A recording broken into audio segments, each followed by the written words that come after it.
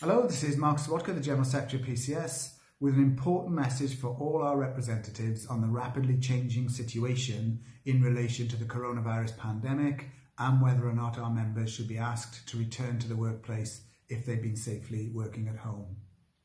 Now, earlier in the week, I issued a message to all members where we welcomed an assurance we'd received from the Cabinet Office that said despite Boris Johnson's address to the nation last week, the advice for us was the same as it had been for the last 4 months. Work from home where you can. Employers should be encouraged to invest in technology so that more people who want to can work from home, and anyone who has to be in the workplace, it must be safe. Unfortunately, that all changed over the last 48 hours. Yesterday, we were summoned to a meeting with the Cabinet Office where we were told that Alex Chisholm, the head of the Civil Service, had written to all permanent secretaries to say that the Civil Service had now decided that to comply with Boris Johnson's speech to the nation, we must accelerate a return to work. Apparently, this is because we need to boost the flailing economy.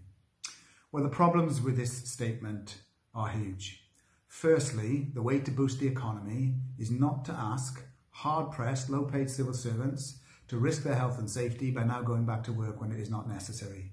The real way to boost the economy, of course, would be to give us the 10% pay rise that we're asking for to ensure that our low-paid members actually had more money to spend in the shops and on goods to really stimulate the economy. Yet they want us to accept a below-inflation pay rise. But it's also problematic in a number of other ways. Next week, we're going to put on a series of briefings. On Monday, John Maloney and Fran Heathcote will address group presidents and senior negotiators. That'll be followed on Wednesday of next week, where John Maloney, Fran and myself will address all of our reps, and then we'll have a Facebook Live event for members. That's in order to ensure we can give you guidance and support and answer your questions. But these are the issues at stake. Let's take what Alex Chisholm has said to permanent secretaries. He says that Boris Johnson says we have to go back to work. In fact, that's not what Boris Johnson said. Boris Johnson said that each employer should now make a decision. So Alex Chisholm is clear that the Civil Service as an employer has now made that decision. They didn't do it in consultation with the unions, they just announced it. And yet, in the same meeting, we're told that each department has delegated responsibility to make its own mind up what it does. And yet we know already that departments are being told they've had a central line from government via the Cabinet Office that they must accelerate a return to work. They can't have it both ways. We're clear, the Civil Service is the employer. There should be a national agreement with the Civil Service before anybody is asked to change what they've been doing over the last few months. And if that's going to change, it can only be done in discussion with us. There are so many things they need to put in place before it can be safe to return to work. Our 5 tests must be met. There must be quality impact assessments for our black members, specifically at risk. There must be individual assessments. I mean, have they even begun to think that they're asking people to go back to work just when the summer holidays begins and there will be no schools open because teachers have their own concerns and anyway are off in many parts of the country, meaning there will be real childcare issues for people? Have they begun to think about the public transport problems? How are they going to implement the 2-metre social distancing?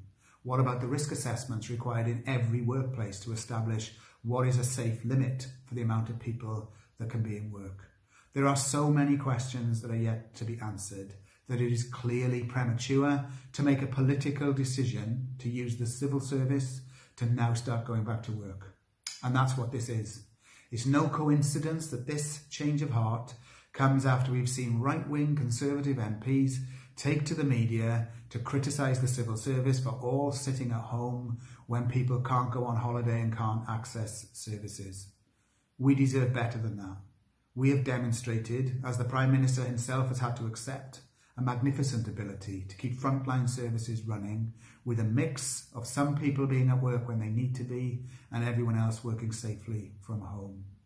So next week, we will talk through the guidance for everyone to go into the negotiations with. We're determined to try and get a national agreement, but we're also determined to ensure that you, as reps, are armed with the arguments to take up with our employers. And finally, let me say this. We're not prepared to accept that anyone's health and safety is put at risk. So apart from arming you with the arguments to take up with employers, apart from reassuring you that we're doing everything we can to try and get a national agreement. We also want you to be clear of this.